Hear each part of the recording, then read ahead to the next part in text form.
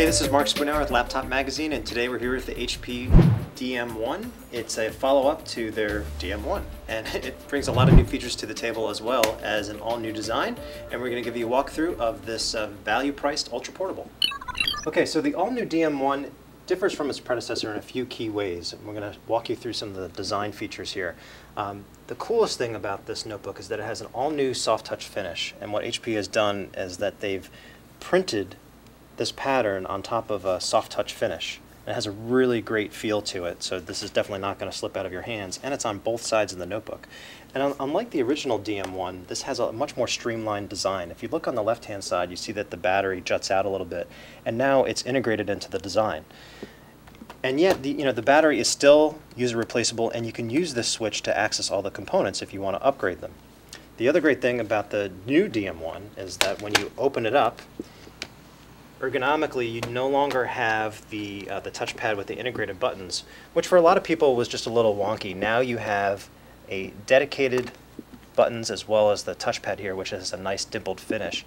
And it's flush with the rest of the system, so it still has a really nice design. The other thing you'll notice right here is that this notebook has Beats audio, so you'll have really good audio performance from the headphone jack. The speakers aren't that great because we're talking about a notebook that's only 3 pounds. But we'll walk you through some of the features that it has. You have the AC adapter right here, the lock slot, HDMI, as well as USB. And when you turn it around, you have the headphone and mic, 2 more USB, VGA, and Ethernet. And the memory card slot. So HP crams a lot of features and ports into a design that's only 3 pounds. The other thing that we want to show you is that the dm1 has all new software.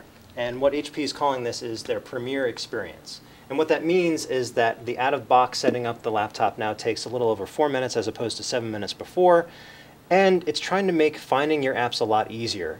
And the best example of that is the Launchbox Manager. And what that means is that HP is trying to leverage the taskbar to let you find things on your laptop easier. So what you have here is the Setup Manager, Skype, Evernote. So these are some of the apps that HP wants to promote, but you can also have your own. This is called My Launchbox. And we set up some things here, so if we hover over it, we set up a few apps that we wanted to assign so that they're always within easy reach on the taskbar. You don't have to go back to the home screen as you do with some other docks. And you can edit this menu just like this. So you'll see all of your available applications on the left-hand side, and you just press the little plus button if you want to add something over here on the right. So it's a good way to customize the user experience. HP also went the extra mile when it came to the Start menu, which for a lot of people can be really confusing.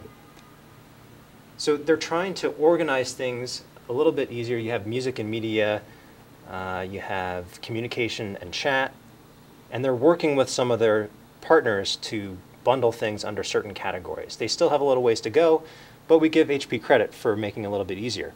In terms of specs, we have your choice of AMD processors. You're going to have the E-Series. This starts at $399, so that'll likely include the E300 processor, 4 gigs of RAM, and probably a 250 gigabyte hard drive. And HP is promising upwards of 7 or 8 hours of battery life using our test.